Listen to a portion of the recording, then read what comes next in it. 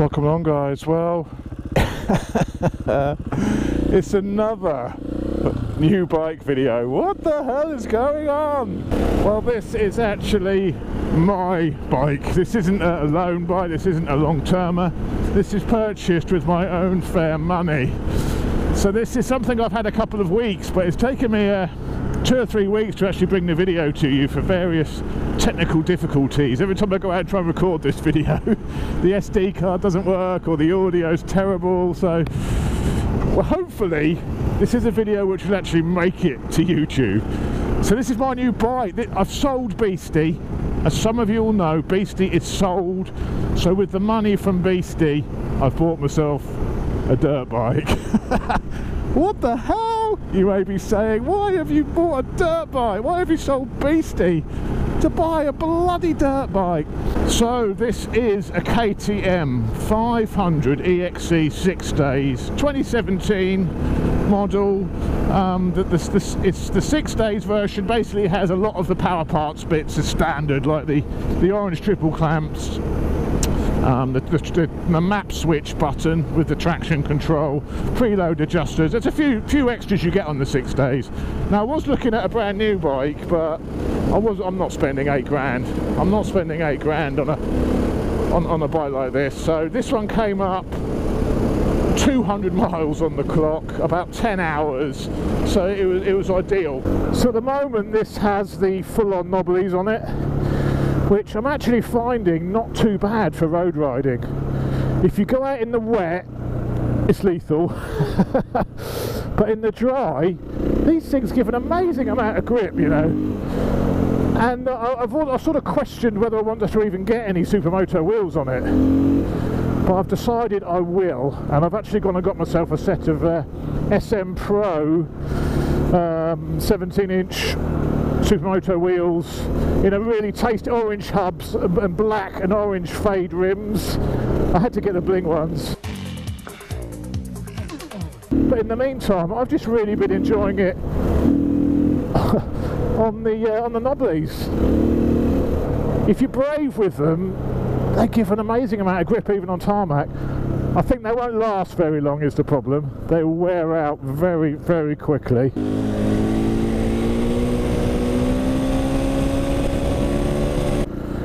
Evening. So I'm going to do another little build series of modding this. Wheels going on first. I've got some bling for Mud Pig Racing to go on.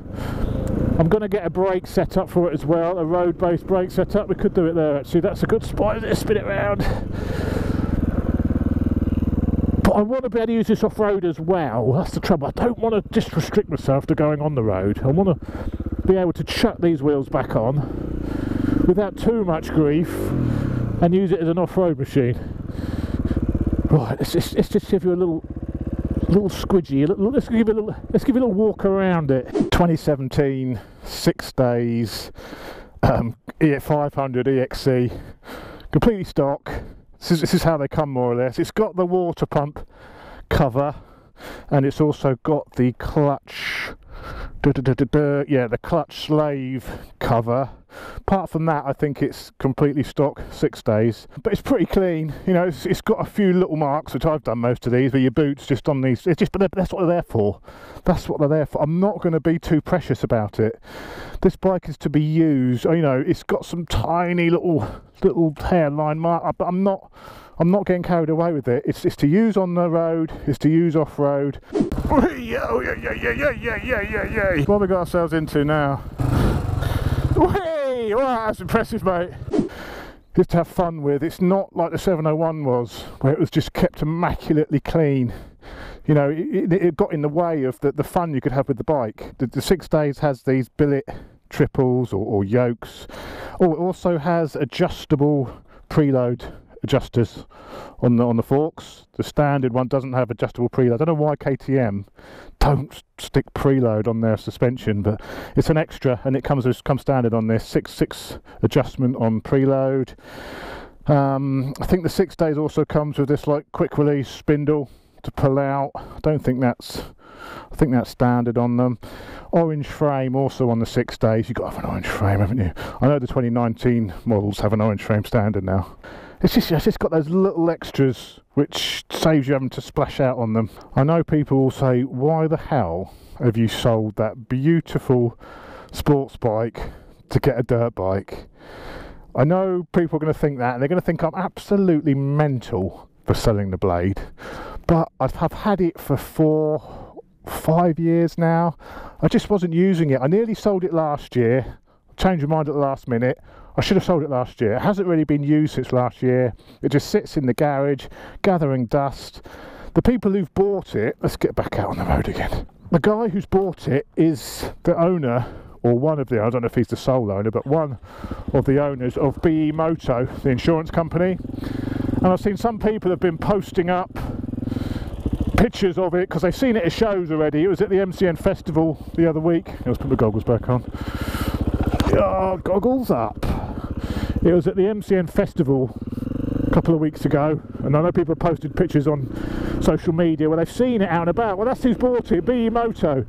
But the bike's going to be taken around shows on the BE Moto stand. It's going to be like their flagship bike, if you like. You know, you see advertising of BE Moto, it'll probably have the Blade as part of the advert, so it's going to be represent their brand really, which is a lovely place for it to go to, because you guys get to see it if you want to. Go to any show where BE Moto has got a stall, and the Blade will be there, so that's a real nice place for it to go, so I'm really happy with that.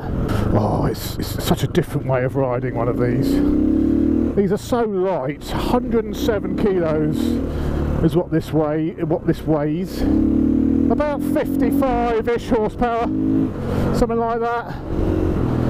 Can unleash a bit more with a decent exhaust system on it, which I do want to get. But for the moment,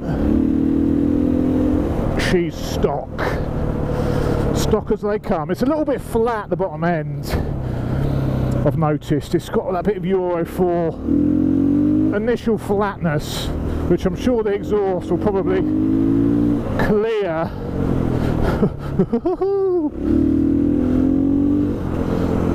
But it's just such fun, and that's not even going off-road. Just on the road it's fun. The big disadvantage to these, and why you don't see more of these on the road, is what I mentioned when I reviewed one of these end of last year. If you remember, I had one of these for a couple of weeks from KTM and I loved it, but the drawback is, and why you don't see more people with them, is because you have to change the oil every 17 hours. That's hours, not 1700 miles. Every 17 hours of use you have to change the oil.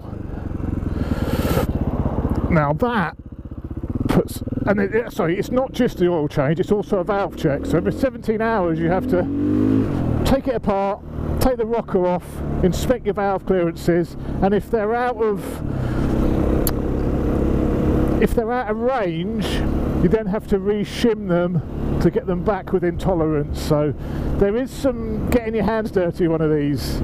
It's not a buy it like the 701, you buy it and you go in for service every 6,000 miles. No, you have to get dirty one of these bikes in more ways than one. So the valve check is a thing which puts a lot of people off, understandably. I don't mind so much tackling that myself. I had the Duke in bits the other week because they needed a valve inspection after Spain, so I've just done that on the Duke, and that's a twin. It's just damn sight more complicated than this. And from what people have said, as long as you change the oil on these, now the valves very, very rarely need adjusting. Whey! And for the oil change, it only holds 1.2 litres of oil. So just to drop the oil, and there's a single filter, you're not talking much money. And it will probably take me 2-3 months to clock up 17 hours on this anyway, so it's absolutely irrelevant as far as I'm concerned. When you're not going to want to commute on it, don't get me wrong. But for what I want it for dicking, it's perfect. So if anyone knows, you know, a fair bit about these bikes and wants to advise on some mods, let me know, because I'm all ears about what can be done to these to make them a bit more powerful and just do be cooler. So I'm open to ideas for modding it, so let me know. The blade is gone. This is the new blade replacement. So I'm fully Team KTM now. That's not on purpose. I did think of getting the Husky 500, or the 501 as it called, but this one just came up at the right money, so this is why I've got another KTM. I'm not sponsored by KTM. They're not paying me to have their bikes. It's just they make great bikes.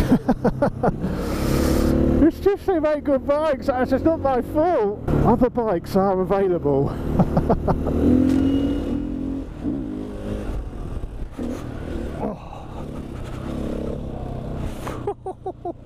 Jesus Christ! Woo!